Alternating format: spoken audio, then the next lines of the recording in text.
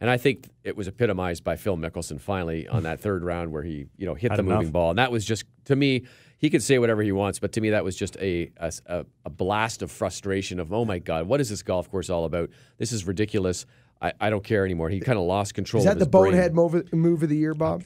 Yeah, I think it is for a guy of right? Phil's. If it had been some other player or something, maybe not with quite as high a profile as Phil Mickelson, but that to me was just, I've lost the gasket.